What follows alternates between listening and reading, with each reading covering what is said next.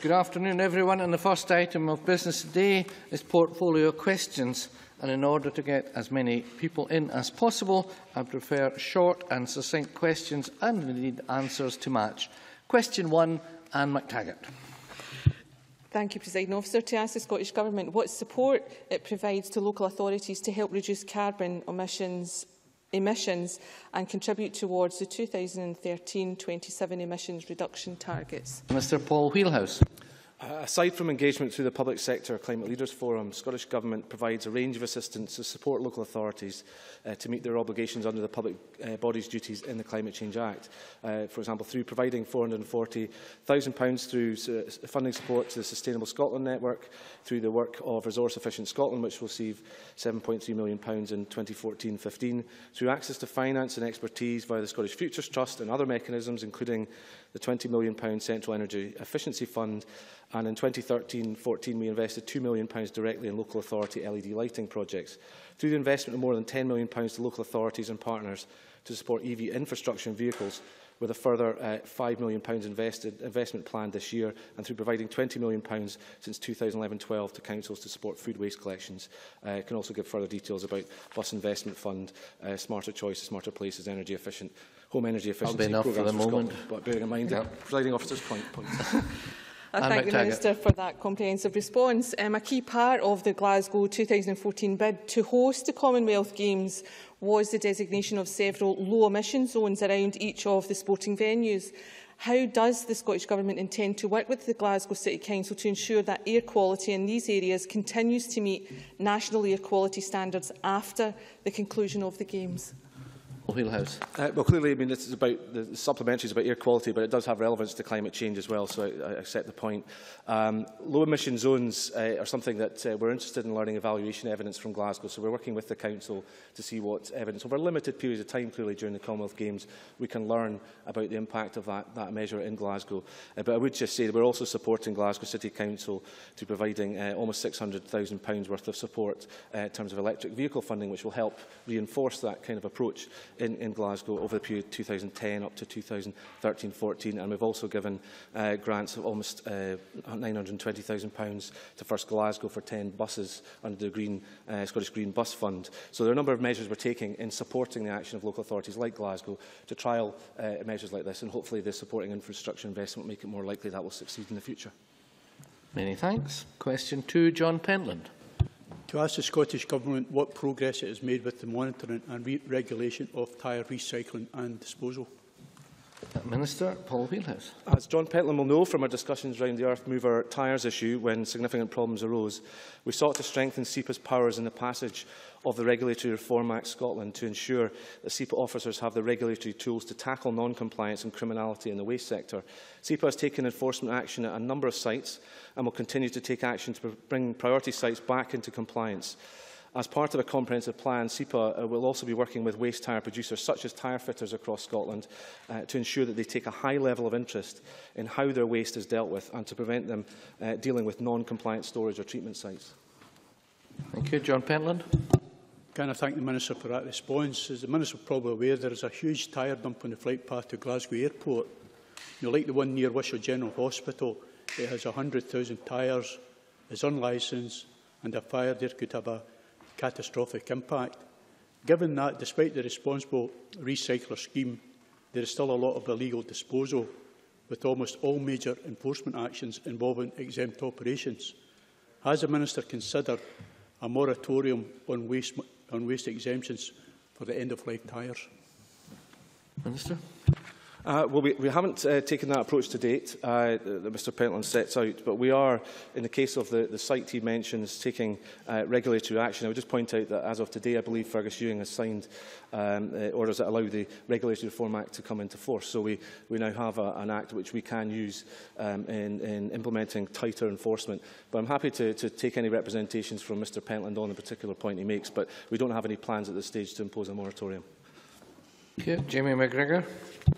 Thank you. What support is available for helping companies promote the fact they use products made from recycled tyres? Minister Paul Wheelhouse. Well, In terms of the member will know that the Cabinet Secretary is very keen to develop a circular economy approach and looking at how we can use all sorts of raw materials to try and make sure they are retained and reused within Scotland rather than lose the value of what are important raw materials. So we are working through the likes of Zero Waste Scotland and Resource Efficient Scotland to try and promote these kind of ideas, and I'm sure the Cabinet Secretary would be keen to engage on a particular issue. Where SEPA come in, of course, is in terms of regulatory compliance issues and making sure that sites are compliant with the law. But clearly the Cabinet Secretary would have an interest in the circular economy. I'm sure be interested in any representations you can make. Many thanks. Question 3, Gavin Brown. Thank you, Presiding Officer. To ask the Scottish Government how the Sustainable Action Fund is progressing. Minister. The Sustainable Action Fund funds a range of activity to support local sustainability action and reduce carbon emissions. The largest component of the fund is the demand-led Climate Challenge Fund. The CCF supports communities to take practical action to reduce carbon, and in the period since 2008 it has supported 658 awards to 486 communities, with total awards of £57.2 million. The annual CCF allocation is £10.3 million within the Sustainable Action Fund budget of £15.3 million. Following the refresh of CCF, take-up has increased significantly, and spend in 2013-14 was £9.8 million of the £10.3 million allocated. In-year demand has been such that it recently announced a CCF top-up of £1.5 million in 2014-15, taking the total funding available in the current year to £11.8 million, and confirmed CCF funding at £10.3 million for 2015-16. Good progress has also been made on other areas of Sustainable Action Fund spend. For example, in 2013-14, the remaining £5 million in the Sustainable Action Fund supported a range of activity, including the rollout of ISM tool, providing £2 million to support transition to low-carbon street lighting and support for Greener Scotland's marketing campaign. Thank you. Gavin Brown. Grateful for that answer. In 2013-14, the original budget, I understand, was £15.3 million. It was reduced at the autumn budget revision to £13.3. It was reduced again at the spring budget revision to £11.7 million. What was the final outturn figure for 13-14? Minister. I don't have that figure to hand, Mr Brown, but I will happily write to the member with that information as soon as I can get hold of it. Many thanks. Question 4, Stuart McMillan. Thank you, Presiding Officer. To ask the Scottish Government what discussions it has had with West of Scotland local authorities on environmental improvement initiatives. Minister. The Scottish Government regularly engages with local authorities about a range of environmental issues, including flood protection, biodiversity, climate mitigation, air quality, environmental protection and drinking water quality, among other subjects. And there are a range of environmental improvement initiatives underway in the West of Scotland. McMillan. I thank the Minister for that reply. The Minister is fully aware of my continued campaign for better flood protection measures throughout the West of Scotland, particularly in the Inverclyde area, and recently met with the Minister to highlight the case of Inverclyde and flood funding. Therefore, I'd be grateful if the Minister can update me on the situation regarding flood funding for Inverclyde. Minister. Scottish Government and COSLA officials met representatives of Inverclyde Council recently to provide feedback on their unsuccessful application for funding for flood protection work. The Council will now be invited to clarify the rationale for how the Greenock part of the scheme, if taken alone, would meet the published criteria for funding when the scheme as a whole did not in the round in January. If the joint Scottish Government COSLA assessment panel agree that the Greenock scheme is eligible, then the scheme will be funded. Thank you very much. Stuart McMillan, you had your supplementary. Yes, forgive me. Question 5, Mark McDonald. Thank you, Presiding Officer. To ask the Scottish Government how it promotes the recreational opportunities of the forest estate. Sir. The Scottish Government and Forestry Commission Scotland fully recognise the growing evidence that Scotland woodlands play an important role in tackling health inequalities. Forestry Commission Scotland actively promotes responsible access by a wide range of users to the largest network of informal and formal recreation opportunities in Scotland, which last year hosted around 9 million visits. It achieves this through annual investments in its facilities, which in 2014-15 will be £11.8 million. This expenditure is supported in its recently renewed recreation website, targeted advertising, media releases and on-site interpretation, including its 6 visitor centres. The Commission works in close partnership with public, business and voluntary organisations at a national scale, such as mountain biking groups, and at a more local scale, such as Castle Milkwood near Glasgow, so that more people from a wide range of backgrounds can enjoy their local woodlands. And this is complemented by work that Visit Scotland, the Scottish Tourism Alliance and Scottish Sports Association undertake. Mark McDonald. Thank you very much. Thank the Minister for his response. The Minister may be aware of the sculpture trail at Tyre Wood in my constituency. The trail has been in place now for 15 years, but it's beginning to look a little bit tired and past its best. I wonder if the Minister might be willing to meet with me to discuss how this trail could perhaps have its recreational value enhanced to ensure that it can sit alongside some of the other pursuits such as mountain biking and walking that he has identified and attract more people to use the fantastic forest estate in the northeast of Scotland. Minister. Certainly, I take the point that Mark McDonald makes, and Kirkhill and Tyre forests are popular forests. I understand they have 1.8 million visits per annum to the in Murray and Aberdeenshire area, so it's obviously an area where, of Scotland where forest estate is very valued. I would be happy to arrange a meeting with the member to discuss the promotion and management of recreation on the National Forest Estate. I would just point out in relation to Tyre that in common with many art projects, the sculptures were commissioned and managed by a charitable trust, and the trust has an agreement with Forest Commission Scotland and Aberdeen City Council dating back to the 1990s. However, in recent years, the trust has struggled to maintain interest from its trustees and to raise the necessary finance to sustain the commissioning of high-quality work placed at Tyre. So I know there are issues about investment in the forest there, but I'm glad to say that I'll be able to meet Mr McDonald to discuss that further. Claire Baker. The Minister and I were both at the Confor conference last week hearing about the challenges facing the forestry sector. Is he confident of meeting the 2022 target, and how does he respond to calls from the industry to look at extending the target? Minister. Well, we have obviously gone through a process of the Woodland Expansion Advisory Group to look at how feasible it is to deliver the target, not only in terms of woodland planting, but taking into account the impact on agricultural use. And I think we have a route map, if you like, of how we can do that, working with stakeholders to ensure that forestry investment can take place. We have put in place funding of £80 million for this year and next year in total to ensure that we can achieve our targets. We know there are at least 18,000 hectares that are in the pipeline for planting over that 2-year period. So we're confident in the short term that we can achieve it, but clearly we have to look at spending decisions in the future and obviously reflect circumstances at the time to ensure we keep the planting rates competitive so that we are able to attract investment from the private sector and other partners as well. So I certainly keep Parliament informed of progress on this issue. Thank you. Question 6, Neil Bibby. To ask the Scottish Government when it plans to launch its national litter strategy. And the Secretary Richard Lockhead. I said at the turn of the year that my intention was to publish the strategy in early summer, and therefore I will publish it very, very shortly.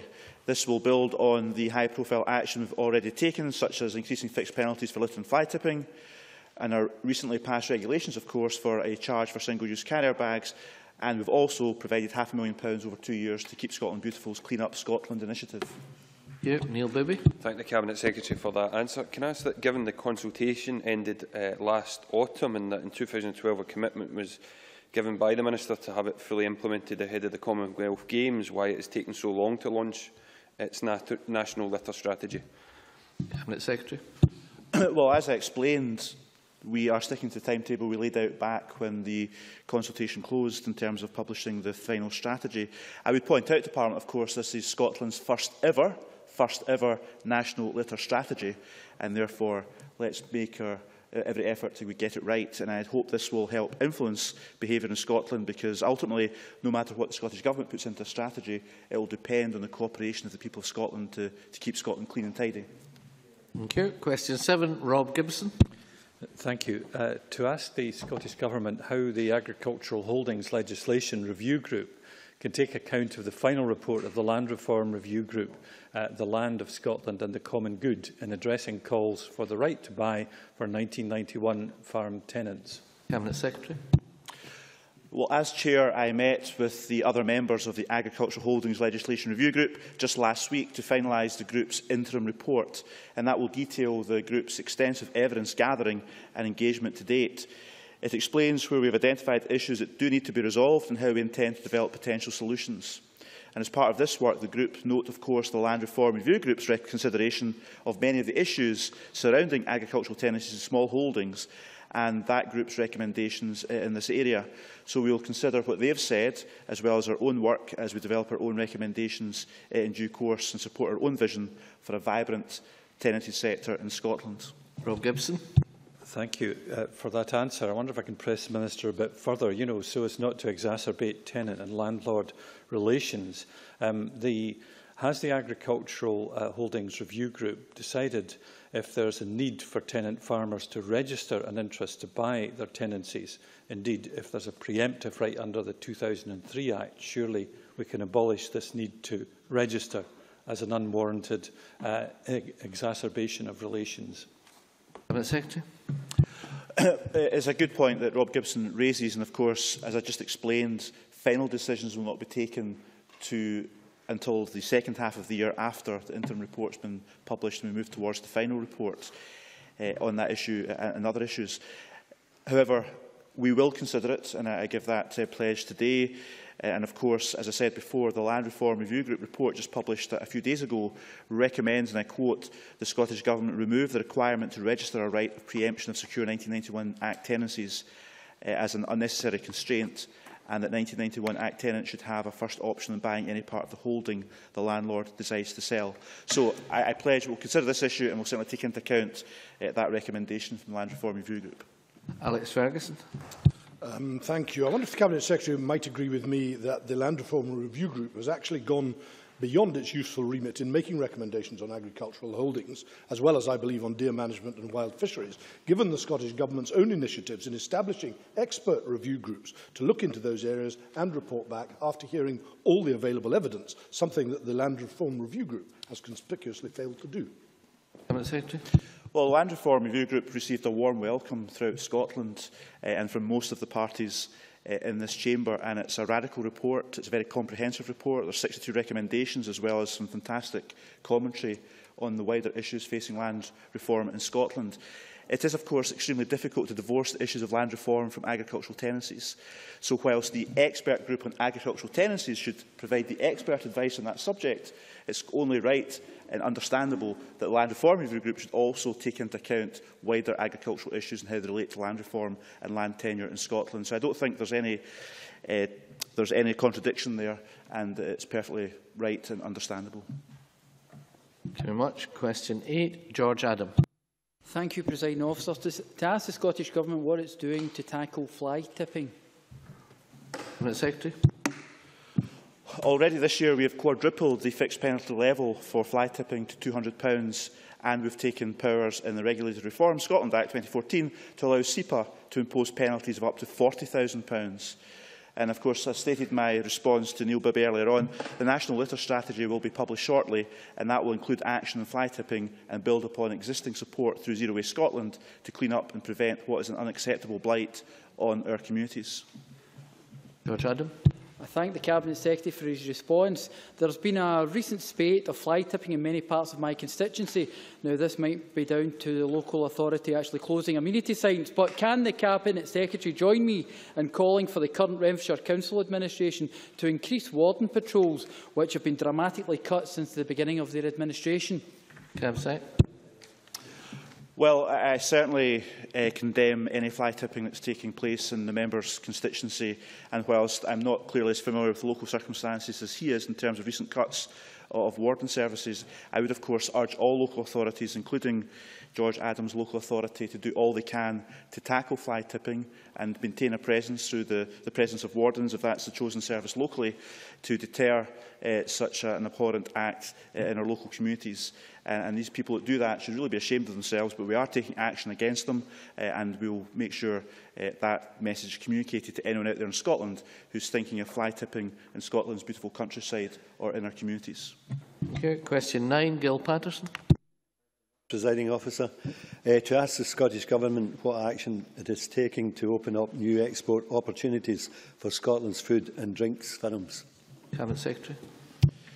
I was delighted to launch Scotland's new food and drink export plan in March this year at Nairn's Oatcakes, and the plan will focus on deploying a team of global experts across key export markets to open up new opportunities and, of course, continue to drive international sales. The plan is a really good example of collaboration between the industry and the government. I'm fully confident it will reap huge rewards for Scotland in the coming years and help the industry meet its new ambitious export target of £7.1 billion by 2017. Gil Patterson. Can I thank the Cabinet Secretary for that reply? This is going to be a strange question for somebody that never drinks, never have. but a firm believer in what you fancy, a little bit of what you fancy does you good. I have a number of constituents who are employed in the whisky industry, in particular in the Auchentoshan distillery, so any increase in whisky exports is good news for Clydebank and Mulgai, my constituency. Can the Cabinet Secretary provide me with what projections have been made regarding overseas exports of whisky over the next 5 years, particularly in the emerging high-priority markets of China and South East Asia? Cabinet Secretary. Well, although we may not share the regularity by which we partake of a dram, we certainly share the interest in the whisky industry because we both have constituents employed in the Scottish whisky sector. So we both take a very close interest in the fortunes of the sector, as many others do in this chamber.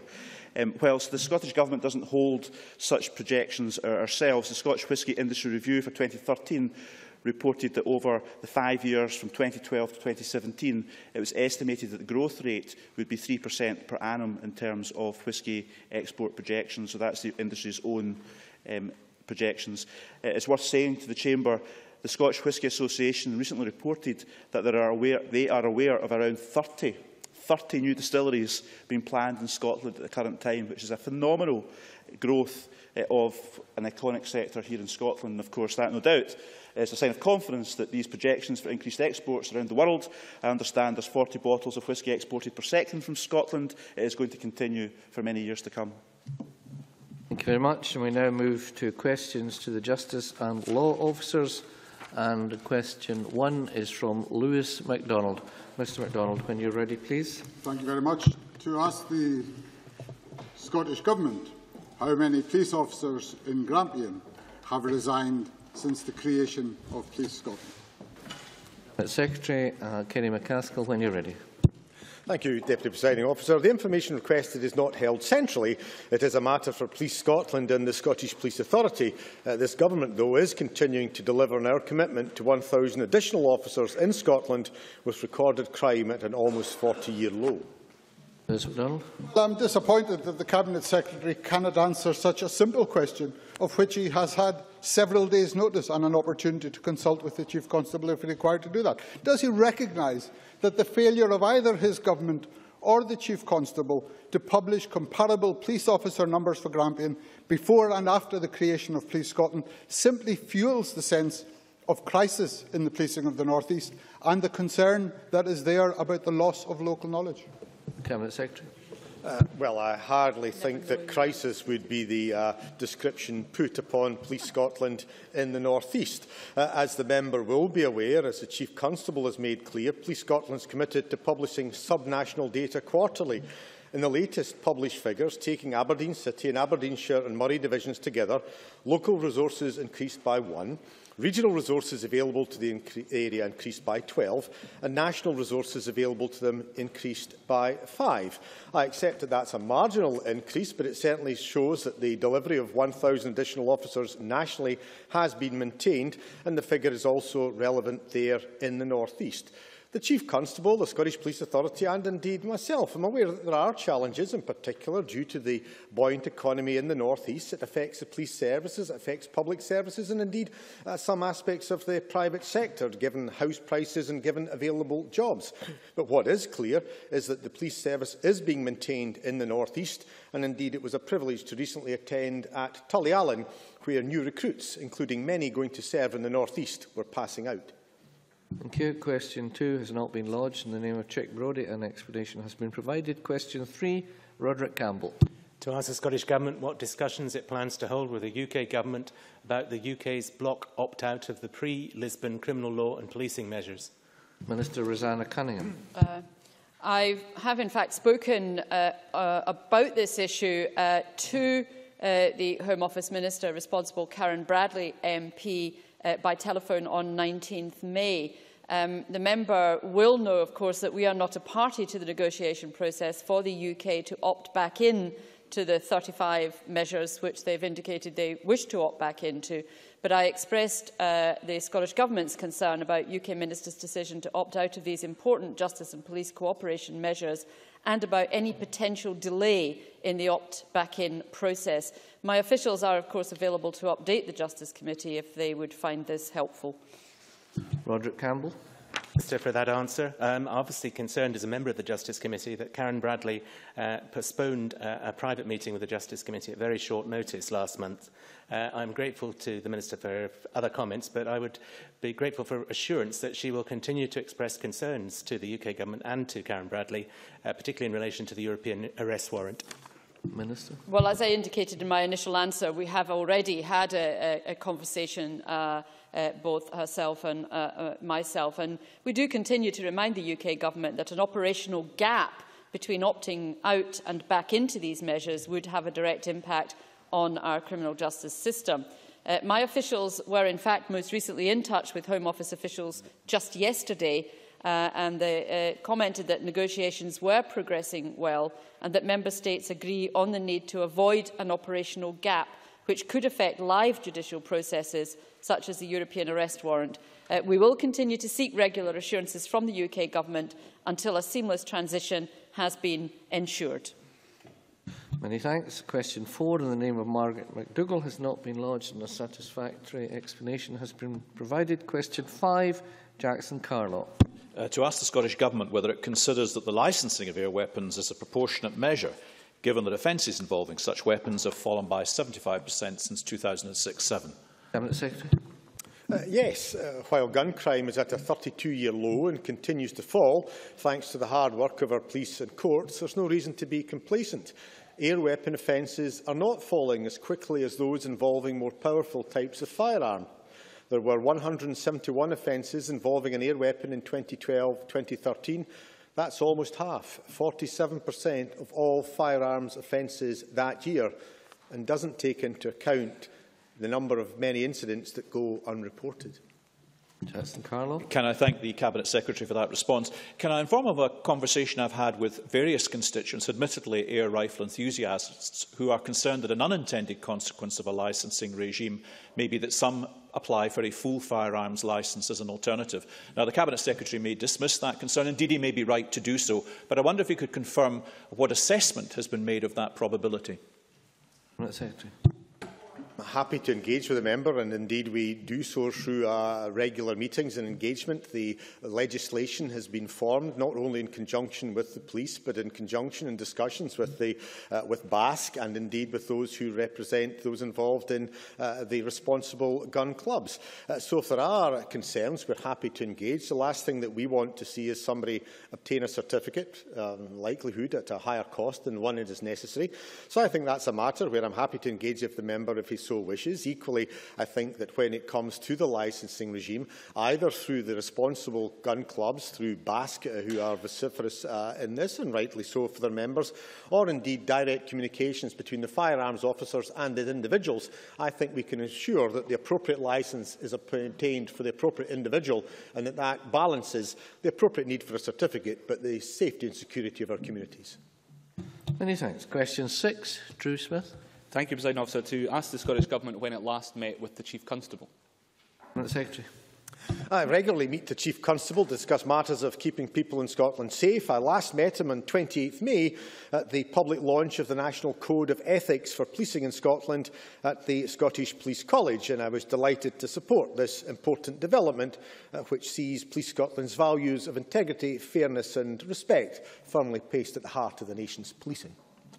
Smith. Thank the Cabinet Secretary very much for that response. At his next meeting with Sir Stephen, will the Cabinet Secretary undertake to convey the real concerns which have been expressed by members from across this Parliament about the routine arming of police officers who are on patrol? And will he now accept that, regardless of how long that practice has been going on in different parts of the country, it must now be nationally reviewed?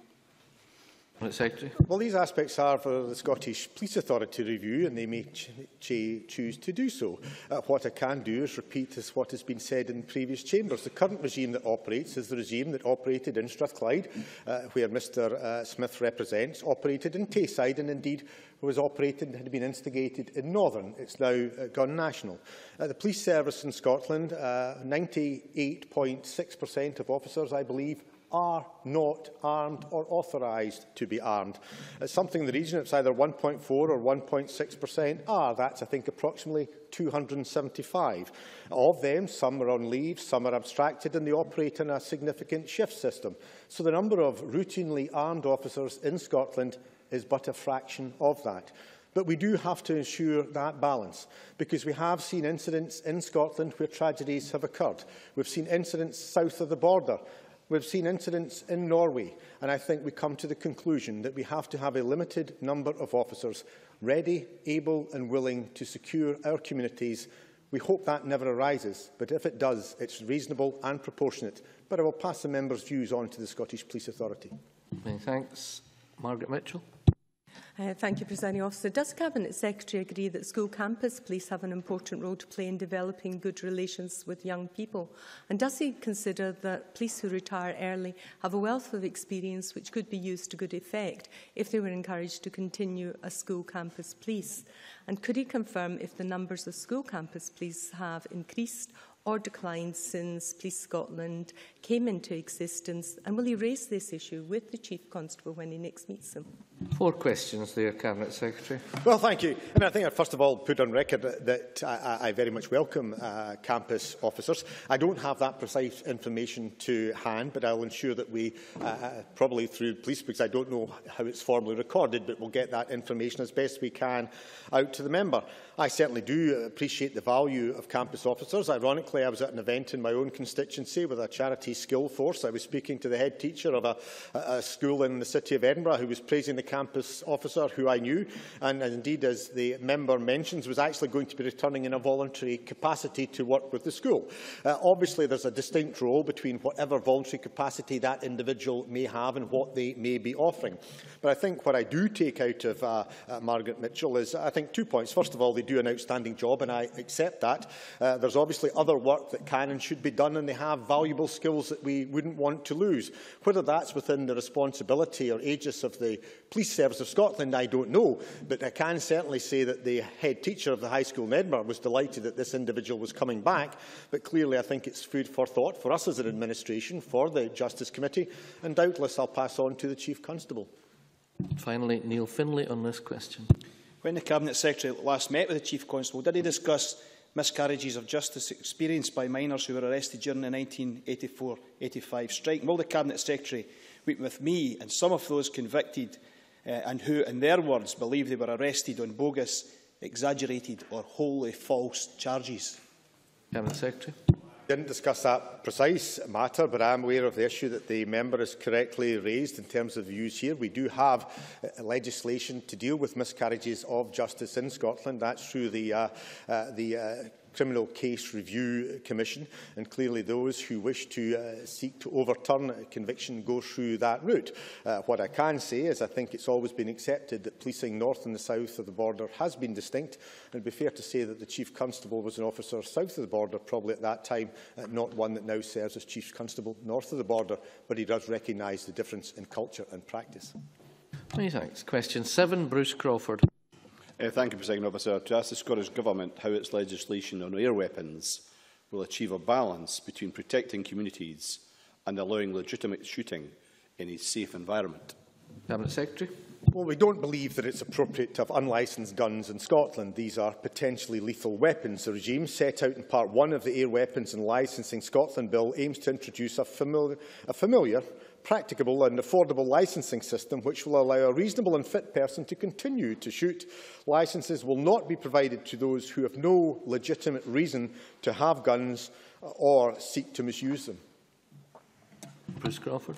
I thank the Cabinet Secretary for his reply. I have written to the Cabinet Secretary on behalf of constituents who are concerned about the proposed legislation. Can I ask the Cabinet Secretary what his response is to claims that the Scottish Government hasn't listened to reasoned arguments against the proposals? The proposals are excessive knee-jerk reaction and will be costly to implement. Well, I will be writing to the member in full due course. What I can say is we have discussed significantly. There were meetings involving all those responsible gun clubs, those who represent the shooting and field sector, as well as police. So I think we have to get a reasonable, proportionate and balanced system.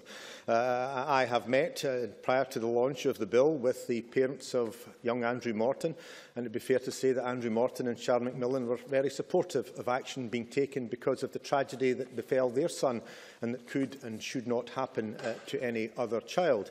Equally, and next week I'll be visiting the SSPCA, because we are aware of the problems, issues and indeed tragedies that befell animals by those who misuse weapons. So the consultation was not about the principle of introducing licensing for air weapons, it's about the practicalities. We believe the case for licensing has been made. It was made with the tragedy of Andrew Morton. It's been made since, and it will be repeated and directly recounted to me by the SSPCA. What we now have, I think, is detailed proposals, estimated costs, and we will work, as Jackson Carlaw raised, to ensure that those who have a legitimate reason to possess a fire or air weapon, whether because it's pest and vermin control or because they're a member of a responsible gun club, will be able to continue to do so. Liam MacArthur, briefly, please. Thank you very much. I listened with interest to the Cabinet Secretary's response to Jackson Carlaw and to Bruce Crawford. I'll be aware from the correspondence that we've had that there are concerns in my constituency that this is a response to a problem in urban areas that's having a disproportionate impact on rural areas. What reassurance can he give me and my constituents that the concerns of those living in rural and island areas will be taken fully on board as this legislation progresses? Well, I can give the same reassurance in terms of meeting with those who represent gun owners, those who represent Basque, etc.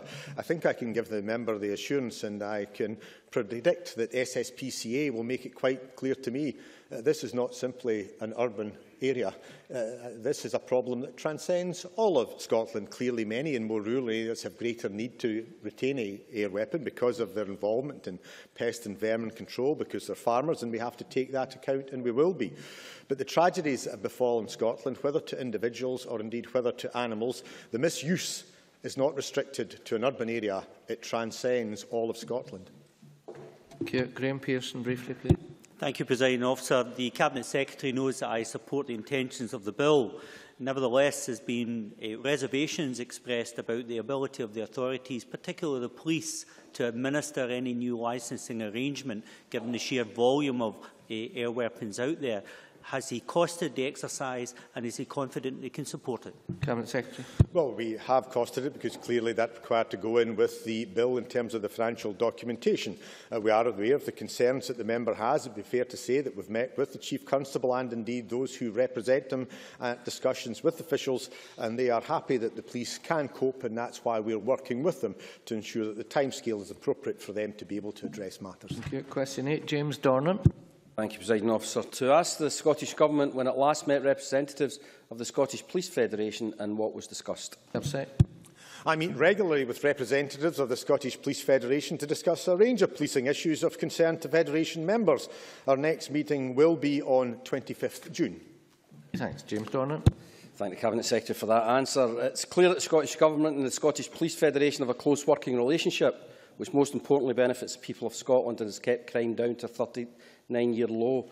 Does the Minister therefore have any advice for his counterpart in Westminster, Theresa May, on how to properly engage in a useful and constructive relationship with her local police federation? Perhaps briefly, Minister, and then we'll get in another Well, I question. respect very much the work that police officers do, and it's appropriate that I should engage and have a constructive working relationship with the Scottish Police Federation. I think I can give the member the reassurance. It would be inappropriate for me to refer to Theresa May, but I can say we are not implementing Windsor in Scotland, and equally I will reiterate, as I've already said to the General Secretary of the Scottish Police Federation, we will not implement either Windsor nor May reforms in Scotland. Many thanks. Question 9, John McAlpine. Thank you, Presiding Officer. To ask the Scottish Government what its position is on the UK Government's decision to introduce fees for employment tribunals of £250 to register a case and a further £950 before it gets a hearing, and the particular effect that this has on women in equal pay and sexual discrimination cases. Minister Rosanna Cunningham. The Minister for Energy, Enterprise and Tourism did write to Joe Swinson MP on the 24th June 2013 before the introduction of the new legislation, making clear the Scottish Government's opposition to the new measures. This principled opposition will continue after a yes vote. I would be surprised, frankly, if any future Scottish Government of any kind would think such fees are at all appropriate. John McAlpine. I thank the Minister for that answer. With regard to equal pay cases, does the Minister share the widespread concern at the failure of North Lanarkshire Council to enter into talks on settling thousands of equal pay cases, despite admitting that mistakes were made? Minister. I need to be careful not to stray into the portfolios of colleagues. I would remind the member that councils are, of course, independent corporate bodies, and decisions on equal pay and on pay negotiations and legal costs are entirely matters for them. Nevertheless, the Scottish Government is keen to see a resolution to all local authority equal pay claims and will continue to encourage COSLA and councils to resolve all such issues as quickly as possible. With the full powers of independence, we would of course have the power to enforce the Equal Pay Act. And of course, fees for raising an action in a tribunal will adversely impact on precisely the kind of people so unfairly affected by the North Lanarkshire decision. Dr Elaine Murray. Thank you, Presiding Officer. The Minister will remember I tried to introduce an amendment at stage 2 in the Tribunals Bill to prevent the charging of fees. So, in the event which many of us would like to see of employment tribunals being devolved to the Scottish Courts and Tribunal Service, what mechanism would you propose using to ensure that these sorts of fees cannot be charged in Scotland? I would remind my colleague Elaine Murray of my answer at that time, which is the decision-making process about fees that might or might not be considered applicable are for the policy areas in which that tribunal is located. And, for example, the Lands Tribunal in Scotland has always had a feeing structure, so that the kind of proposal that Elaine Murray is suggesting would remove that from a tribunal where it has always taken place. It isn't something that we envisage happening in the future. What the decision-making process around the formation of the Lands Tribunal was in regard to fees, I cannot comment on, but as far as we are concerned, that's a matter for the individual policy area within which any tribunal emanates. Many thanks. And that concludes portfolio questions. And we now move to the next item of business, which is a European and External Relations Committee debate on its inquiry into